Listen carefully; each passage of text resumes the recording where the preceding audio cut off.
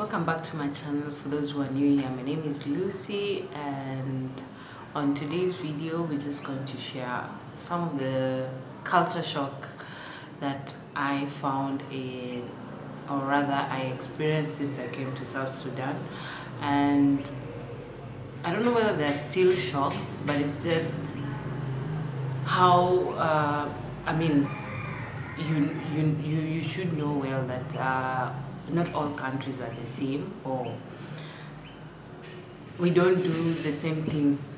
Different countries do there's a way everybody do theirs. So like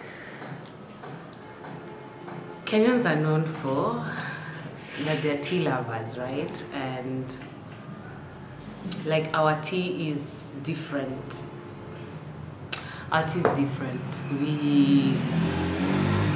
The way we do our tea is not the way everybody do their tea in different countries.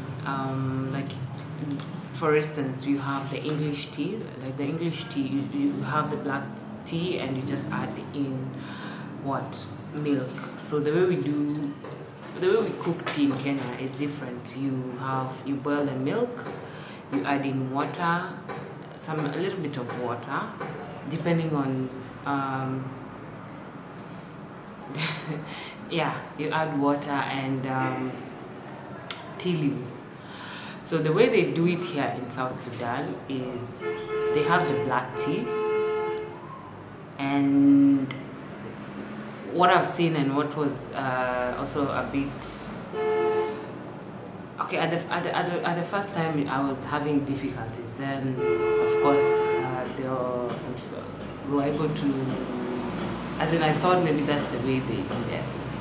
I thought maybe here people just only take powder milk. So here powder milk is what they prefer using. So they have the black tea, then they use the powder milk to make their tea.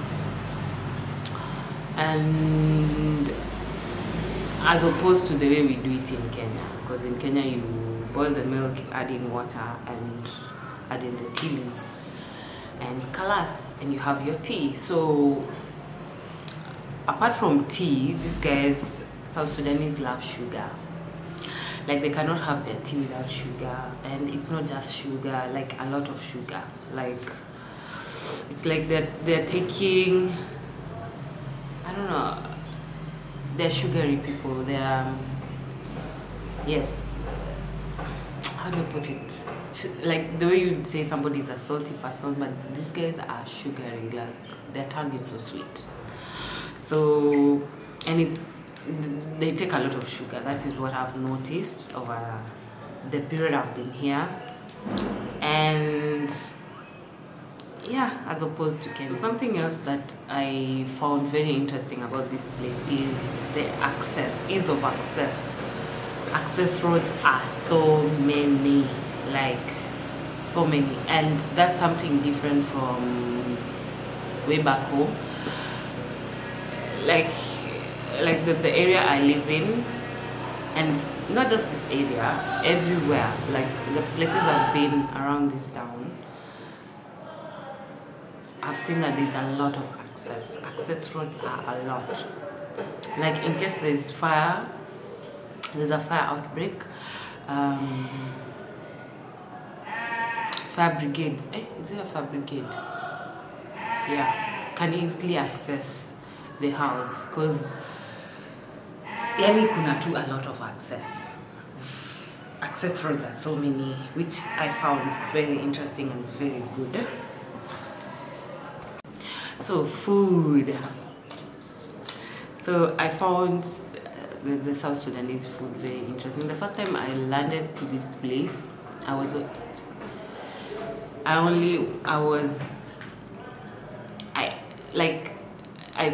thought maybe I could find ugali, but no, I didn't.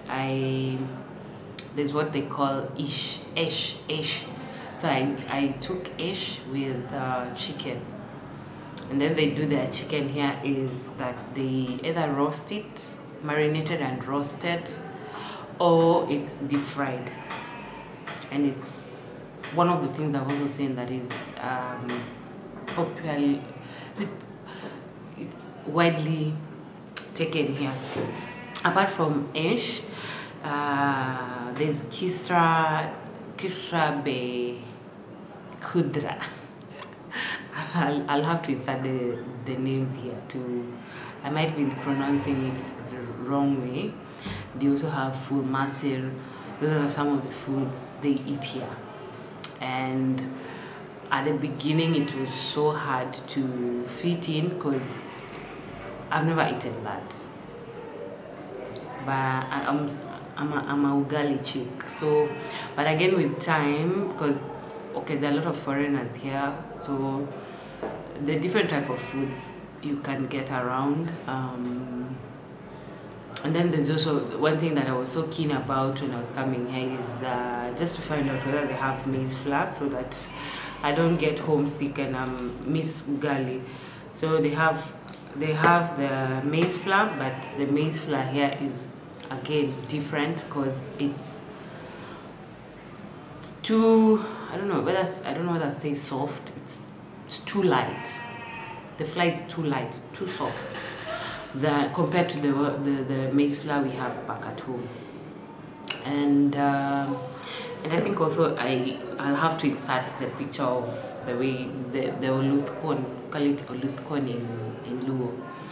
They have a different, it's not the normal oluthkon we use back at home, though we also have the one we use back at home here, but the one they use here is different, and the way they cook the ugali is also different. I'll insert the name of how they call the ugali here. Like the ugali is like sort of you see matoke, how a mashed matoke looks like. It's as soft as that. That's how they cook the ugali, which I found very, very, very interesting. It looks like a baby's food. And apart from the ones I've mentioned, they also do a lot of veggies, which I found very interesting, and it wasn't something different from home, because it's the same veggies we do eat back home. And the way they I don't know, I'll try to get the actual name of the veggie they do here. It's called what? I'll try to get another clip for it. Mabenda. Okra. The way we cook okra back at home isn't the way they cook okra here.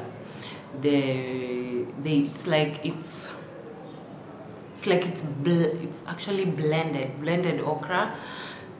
Yes, blended okra, and then they mix it with green veggies. So the food is actually slimy. I hope I'm getting the words right. It's slimy. So it's not the way we cook back at home. And you didn't even know that food has okra, because it's like it's finely blended. Like it's really imeblendiwa paka it looks like juice. Yeah. So it's not the way we just cut the okra and then cook and then drain the slimy water. Because the way I cook my okra is I cut them, boil them a bit, like 5 minutes or 5 minutes, then I drain the slimy water. But here, the slimy water is what makes the food. Now, what makes the food? if I'm getting all these things right. So yes, their food is also interesting, and it's something to try out. I've tried out full. There's something they call full. I think it's the one I've said, full masir. Yeah, full masir. That one, if I'm not wrong, they're like big beans. The beans are so big, and I heard that the beans are from Egypt. Yeah, that one I didn't like, but whoa, we said that different cultures, different countries do things differently, and it's interesting for people who are coming in to just learn and I mean, it's interesting, just learn. There's no harm in learning, and there's no harm in trying out different foods. You never know, you may just like them. Yes. So I like comparing. So like way back home, we have kibanda. We call them kibandaskis. So kibandas are just a simple stall, either outside your building place or within the estate. There's usually mama mbogas. They're called, or in short, we call them mama mbogas. So these are ladies who have stalls for selling veggies, tomatoes, onions, everything that you'd need from the market, as long as it's a food stuff. They even have fish. They fry fish from just within the estate or outside your building. So that's when I came here, and like when I was driving from the airport, and I was just like, well, I'm still new, let's wait and see, maybe they haven't opened, but I didn't spot even a kibanda, like at a moja. So I was wondering, hey, Sasa, how do these guys get their food? And like the way we do it in Kenya, you don't have to go to Kikomba or to a market, or which other market is that? Yeah, like those big markets to go get your food, because people live far off from this market, and the easiest way of buying food is just step out from your building and you get the mama mbogas outside. So it's the opposite of South Sudan and in Juba town. There are no kibandas. You have to actually go to the market. Like, you have to go to the market either on a daily basis or weekly. You have to go to the market. So that is one thing that I just couldn't get it. Why are there no kibandas here? Because you could want just a banana or an orange, or you're cooking and you realize, hey, I don't have pili pili. That's shatta. They call it shatta here in South Sudan, or shatta is Arabic in short. So, and you can't access that. That means when you're going to the market, you have to think, hey, I need to buy ABCD, because if I don't, then kalas, my food is just not as tasty as you would want it, because it's just something that something that I had to deal with, like had to accept over time. But at the beginning, I was just finding it hard. Why can't we have these mamas? Then I was like, like Kenyans are always business minded, and we look around for business opportunity. Like we were sharing with some of my colleagues, and we're like, oh, we should open up a kibanda here around this place. But then you're asking yourself, who will buy? Because most of these people seems like they're used to going to the market most of the time, or probably every day. So that's something that I was shocked to just find out, that there are no kibandas within the estate, so you have to go to the market. So last and not least,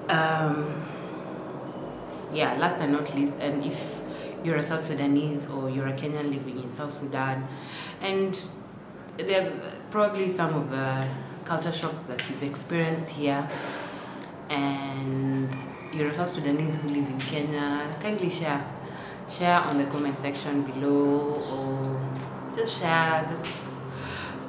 give us a comment and tell us what's different. How do you do things that probably you used to do here and you're not finding them in Kenya, or some of the Kenyans who are here and you're finding hard to move around this place, some of those things. So last but not least, security process here is just everywhere. Like, a lot of roadblocks everywhere, a lot of, and it's just security process or procedures which we have to deal with. A lot of, and like, I hardly see police in Kenya, like unless in traffic police, but here, they're all over, and sometimes it's scary, because when you see them, you're like, hey, I have to be, do the right thing, be on the right track. But all in all, we're saying, in any country, when you go to any country, you just have to follow that country's rules. It's okay, it's allowed, that's it. So, when I came here, so something that really got me interested, like, it wasn't a shock, sort of. It was just like, wow, okay, so this is how you count your money. And when you look at their money is bigger. Our Kenyan money is a little bit small, so their money is big. So the way they count their money, I'll try to get the actual footage of how they do it. So the way they count their money, so they hold it like this. This is how they hold it, and then there's a way they do it. I don't know if I can get that. There's a way they do it. So there's a way they hold it. Yeah, so they actually hold it like this, and there's a way they do it till they count everything, and their money is a lot. In Kenya, we do it this way. We count this way, one by one. Then